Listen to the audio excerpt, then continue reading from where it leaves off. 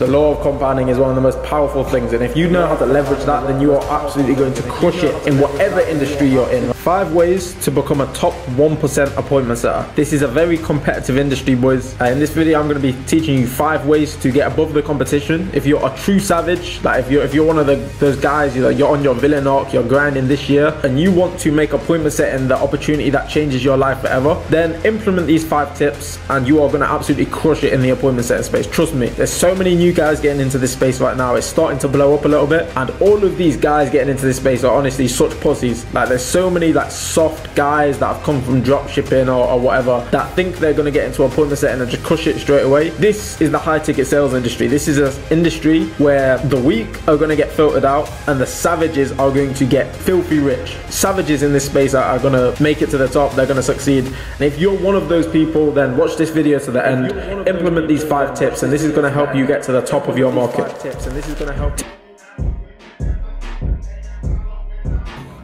Tip number 1 is to do more volume. Of course, you hear me talk about this all the time. Volume is super important, boys. Not only are you going to book more calls from sending more messages, but you are also going to get better at booking calls from sending more messages. You're going to get, as you get more practice, you're going to be booking more calls. More reps equals more skills, and that's what you need to be focused on. If you are new to appointment setting, let's say you've been doing this for less than a year, your main focus right now is on doing so much volume that it would be unreasonable for you not to master the skill. That's your number 1 priority right now. As you do more reps, you're going to build more skills, and obviously if you want to get to the top of the industry, you need the best skills. You need the top 1% skills. So focus on reps, focus on building your skills. So you're going to book more calls from sending more messages. If you're sending 50 messages a day and you're booking, I know this is never going to happen, but hypothetical numbers to keep it easy, you're sending 50 messages a day, you're booking 50 calls. If you're sending 100 messages a day, then you're booking 100 calls. That's what you think, because you're doubling your input and you're getting double the amount of results. So if you want to make more money, just double your volume. That makes sense. But if that's without taking into considering that you're going to be gaining more skills as you're doing more reps. So instead of booking sending 100 messages and booking 100 calls, you'd actually be sending 100 messages and maybe booking 101 calls. I know the maths, it doesn't make sense, but don't worry about the numbers so much, but just focus on the percentage increase. I've got a little graph here that explains this a little bit more. So if your competition sends 100 messages per day, then you should send 200 messages per day. Again, if you're a savage, fuck your competitors. You're built different and you're going to do whatever it takes to win. You're going to do more than them. If they're doing 100, fuck them. You're built different. You're in the office until 11 p.m. every single night, doubling everything that they're doing. If you keep that up on a long enough time frame, then it's unreasonable for you not to be a master at this skill, right? If you are generally adopt that savage mentality, you're willing to do what other people are not willing to do, then you're gonna get the results that they don't deserve. That's how making money online tends to work. If you do the things that they're not willing to do, you're gonna get the results that they don't deserve. Going back to what I was saying earlier, this is a little graph that I have drawn, a little diagram that explains the concept of not only is you sending more messages per day directly correlated to your income, but also the learning aspects, that improving at your skills is also going to have a significant difference in your income. And I'm going to explain. If that sounds complicated and if this looks complicated, it's not in a minute. I'm going to explain. So time, this is a graph. So the higher it goes, the more money you're earning, because this is your income, like monthly, weekly, whatever. And this is time. So years, months, years, whatever. This is time, this is income. So let's say you are sending 50 messages per day. You are this gray line here. This is your income. Let's say you send 100 messages per day. Now what you would expect is for this dotted line to be your new income, because this is the gap. This is the gap between 50 messages and 0 messages. So you're doubling it, so it should be the same gap, and it should go to this dotted line here. You're 2xing your inputs, you're 2xing your outcome is what you would think, but in reality, it's not 2x your outcome. It's more like 2.1, 2.2, 2.3. It's more like it's more like 2.2x your outcome, because as I said earlier, if you're sending double the amount of messages, you are learning at 2 times the rate. You're improving at 2 times the rate, and as you are improving, you are going to be increasing your conversion rate to go on and book more calls. So instead of it being like doubling, it's going to be more like 2.3. So as you can see here, if I just move everything out the way, all these arrows and stuff, this is 50 messages per day. This is where you'd expect 100 messages per day, but you can see that the line is moving upwards, because as you are learning and as you are improving, you're starting to book more calls. So in reality, let's say you're making 50k a year here. Let's say you are making 100k a year here on the dotted line. So let's say that this is 50, this is 50, this is 100. Then the yellow line might be, if we are going through this the same maths, then this is going to be 110k per year. And on a long enough time frame, that 110k a year, like, okay, already you're making an extra 10 grand, like, that's great. But on a long enough time frame, that's going to keep on building. That's going to keep on growing. You're going to hit the compound effect. And then in a couple of years' time, you're so far past your competitors. That's how to get to the top 1%. That compounding effect over time. That's those small differences, those small little percentages on a long enough time frame is going to completely separate you from everyone else in the industry. So this diagram, so you've gone from 50 messages a day to 100 messages a day, and you've already separated yourself from everyone, like, significantly. Over twice, you've over doubled their results. And now let's say you go from 100 messages per day to 200 messages per day. Now again, if we are applying the same maths here, you would expect it to be significant. Like, you'd expect it to 2x your income, and this is what 2xing your income would look like. So you've taken the space between this, the space between this, the space between this, and added 2 on top. So this is what you'd expect to be at. So this would be 200k a year. You'd expect to be at 200k a year if you quadrupled your input, but in reality, so now what we're going to do to find out the result after we've actually factored in the learning difference, like, you're going to be improving, and therefore as you learn more, you're going to be higher conversion rates and etc. After we factor in all that, so we're going to get 110, we're going to times it again by 2.2, 242k a year. So like, by quadrupling your income, you've not earned quadruple the amount of money like you would be at 200k, but with the compound effect, you actually earned an extra £42,000 per year. And this, if you do this year after year after year after year, imagine the compounding effect, because the compounding is one of the most powerful laws in the world. The law of compounding is one of the most powerful things, and if you know how to leverage that, then you are absolutely going to crush it in whatever industry you're in. We're going to crush it. So that is the power of volume. That just shows, like, volume alone is enough to crush your competition, to be honest. If you're just willing to work harder than everyone else on a long enough time frame, you will succeed. Simple as. So again, it's a big commitment to obviously quadruple and double, like, the workload of everyone else. But if you're a young guy, when we're young, if we are not grinding, then what the hell are we even doing? This is our chance to set that foundation. If you want to, like, literally make appointment setting your thing, your life-changing opportunity, then this is what you need to be willing to do. You need to be willing to put in the hard work. When you're first getting started, you're going to be doing a lot of outbound. You're not going to have a lot of skills. You're not going to have a lot of credibility. This is your time to grind it out and build that foundation, boys. On to tip number 2, be more organized. Again, this is still, do more volume, be more organized. These are things that average people are not willing to do.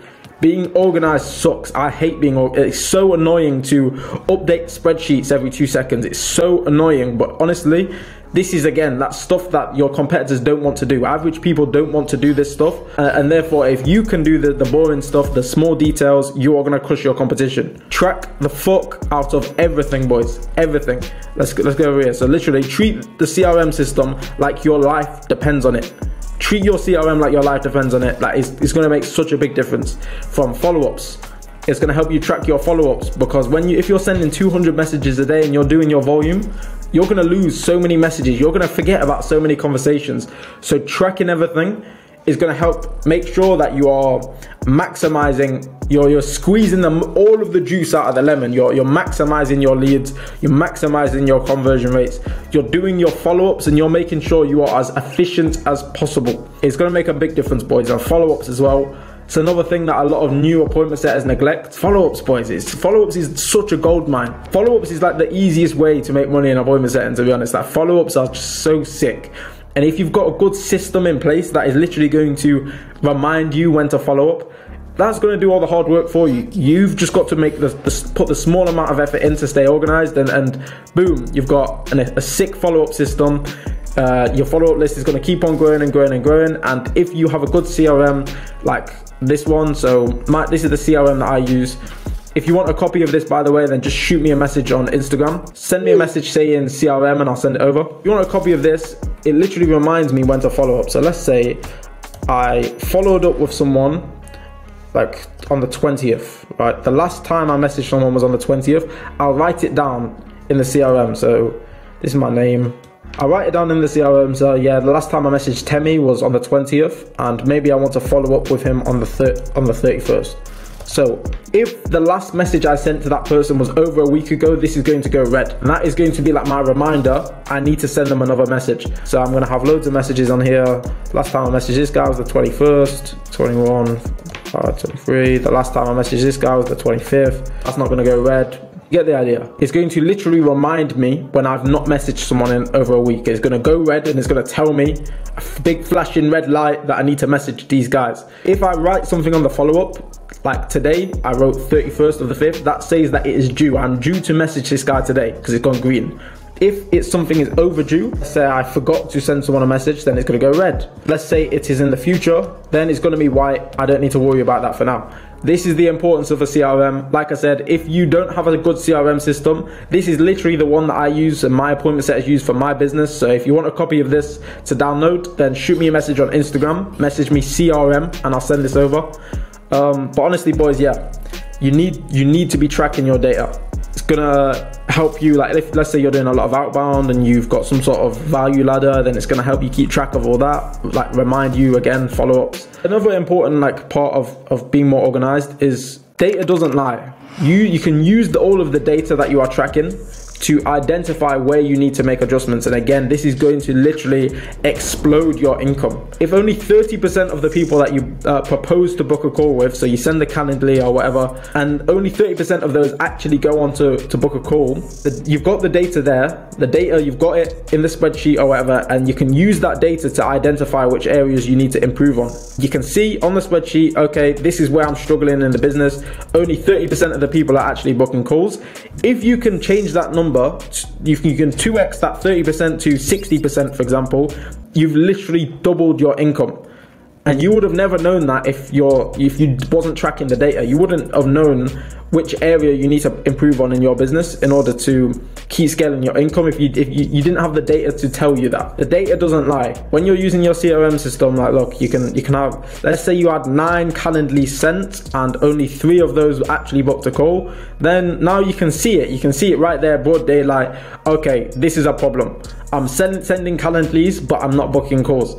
And now you know what to improve on, because if you can get that number doubled, you can get that to 6 calls booked, then look, you've just doubled your income. And you would have never known that that was a problem if you didn't have it here in the in the spreadsheet. So tracking your numbers is the most efficient way to find problems, find where you're going wrong with your appointment setting, review your approach, make the necessary adjustments to keep growing your income. Treat your CRM like your life depends on it. It's super boring filling out spreadsheets all day, but they are not willing to do this work. So that's why you need to be willing to do this work. If you want to get ahead, do what they're not willing to do. The next step, be less scripted. This comes down to the actual appointment setting skill. People want to feel like you care about their problems, and they don't want to feel like they are talking to a robot. They don't want to feel like they're replying to some AI or automated messages.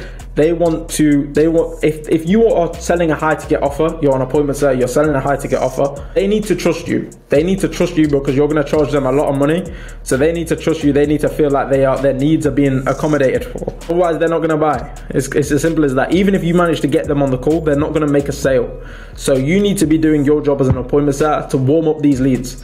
And how you're going to warm up these leads is by personalizing the conversation. Personalize the conversation to actually connect with your prospect.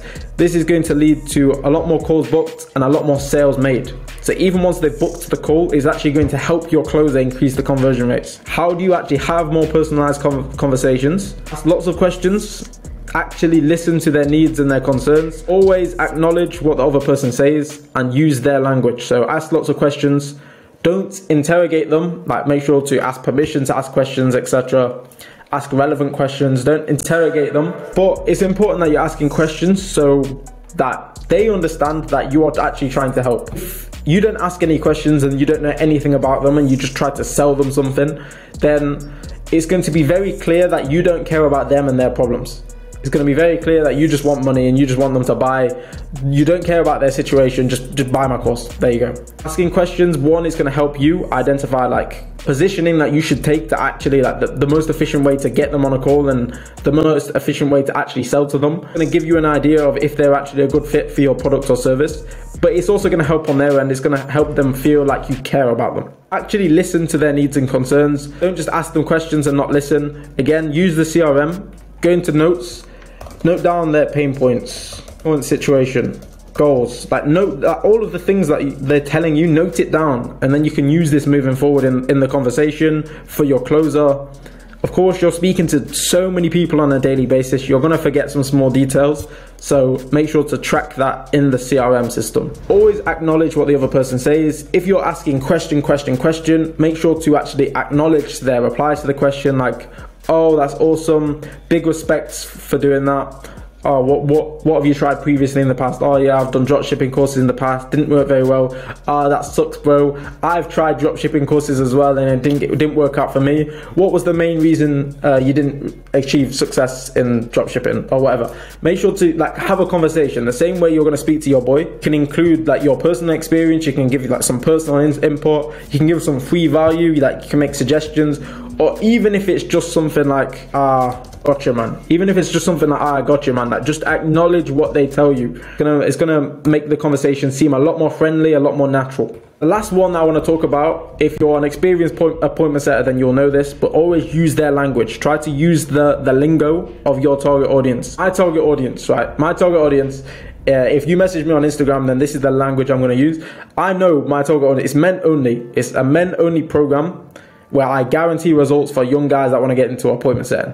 So they're young guys, they're on self-improvement, they probably listen to people like Andrew Tate and Hamza, etc. So I can call these guys bro, I can talk to them about self-improvement, I can talk to them about the gym grind, might even spell gym like this, because I know my target audience. I can call them G, etc. I know my target audience very well. So use their language. If you're in a specific space, like you're in a specific niche and your target audience have got a particular way of speaking, then speak like that, because it's going to seem a lot more familiar. Like when you're talking to me, I'm going to call you bro a lot. Lots of bros in there. Keep things casual. Use the language of your target audience to make them feel more comfortable. To assume familiarity. That's what it's going to do. So that is tip number 3. So on to tip number 4. Ask more questions. Again, just like I said on the previous slide, you need to ask questions. Very important in appointment setting and in sales in general. Asking questions gives you an understanding about how you can actually help the prospect, or if they even need help to begin with. And you're not just trying to sell to anyone. You want to help people. That your job in sales is a professional problem solver. You're here to solve problems. If they don't have a problem, then how are you going to solve a problem? You're not. That's an unqualified lead. You can move on to the next person. Or you can keep digging, try to find a problem, try to amplify a pain point, etc. It shows that you care for their problems. It gives you an understanding of the correct positioning that you need to use to get them on that call, and it also helps you filter out the bad leads. What I mean by the correct positioning to get them on the call is if they've got a very specific problem and it's a big pain point for them, then you can use that pain point when actually proposing the call. Would you be opposed to having a quick 15-minute chat to see if I can help you out with problem X? And you've now positioned yourself with their pain point that you gained from asking them a question. You position yourself correctly to now book them on a call. Is that you've changed your strategy to accommodate for their problems, and that is going to increase your conversion rate significantly. So different types of questions: qualifying questions, probing questions, background questions. Just ask questions, boys. That's the moral of the story. Just ask questions. Qualifying questions: is this person in a position to buy, and would they be a good fit? These are your questions, like, can they afford it? Are they interested? Are they the decision maker? So you'd ask, like, how much can you invest in something like this? What's your budget? Where are you from? What makes you want to get into appointment setting? Like these are your qualifying questions. Probing questions, these are questions that ask about their current situation, their desired situation, their feelings, their thoughts, their emotions, and their motivation, stuff like that. This is how you're going to identify their pain point. You can amplify that if necessary, and you're going to identify things like their goals, for example. And now, again, these are things that make note of it in your CRM system. Your closer can use this information to actually sell them. You can use this information to position yourself correctly to actually increase your conversion rates, like I spoke about before. Background questions, these are about their past experiences that have led them to this point. What have they tried in the past? What didn't work out for them? And this is going to give you a better understanding on how you can help and what your selling point is. I get guys that come to me, they've tried dropshipping courses, for example, it didn't work before. I'll ask them, what side hustles have you tried in the past? They'll tell me. Be like, oh, okay, how come that didn't work out for you? Oh, did you buy any courses for this? And I'll ask questions about what they've done previously. They will tell me exactly why it didn't work. Oh, I thought the business model was too saturated and I didn't have any private support from my mentor or something like that. That is now my positioning to get them on the call and to sell to them again. Appointment settings not saturated like all the other bullshit, bro. And yeah, I put my personal time into each and every one of my students. That's a very important part. Like I know I can now fix the mistakes that their previous company made to then actually sell them on my company. It's like if you were selling like gas or something, like, okay, like usually if you're selling gas, it's because they want to get a better price. So how much is your current gas company charging you? Oh, that's ridiculous rates, we can do it way cheaper than that, right? Is the reason why you'd be asking background questions. So that's just an idea for you boys. Ask lots of questions is the moral of the story. Don't particularly worry about the names of the questions, but just wanted to share that. If you want to be a top 1% appointment setter, you need to ask questions.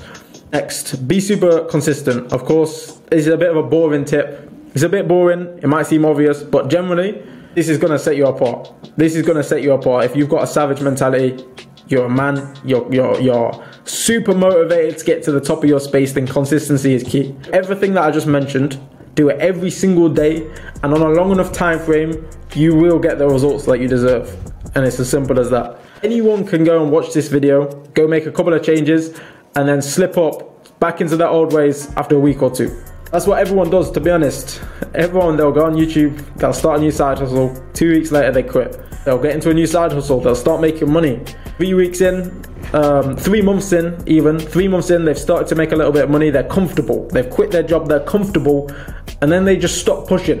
If you're a savage, then you're gonna take this all on board and you're gonna apply it into your long-term appointment setting journey. You're gonna be doing this for the years to come. You're not gonna get comfortable, you're not gonna get soft, you're not gonna go back into your old lazy ways. You're gonna keep doing that volume. You're gonna keep organizing everything. You're gonna keep tracking, you're gonna keep following up. You're gonna keep practicing to be less scripted. You're gonna keep asking questions and you're gonna take all of this on board. The compound effect is going to take place and hopefully I'll see you at the top. That's what I want from this video, boys. Hopefully you found a lot of value in this. If you found value in this video and you want my personal help, you want my personal private mentorship in order to scale your income through appointment setting, whether you're a beginner just getting started in this space, or maybe you've been in this space for a couple of years and you want to take that next step, make sure to click the link below this video, fill out the questions, and we'll have a quick chat to see if this is something that I can help you out with. Thank you so much for watching again, boys. Make sure to hit the subscribe button as well. Let me know any more videos that you want to see. I'm always paying attention to my comments and my messages on Instagram. So I'm always looking for new videos to make. I want to provide the best content possible for you boys. All right. Thanks for watching, boys. Keep grinding.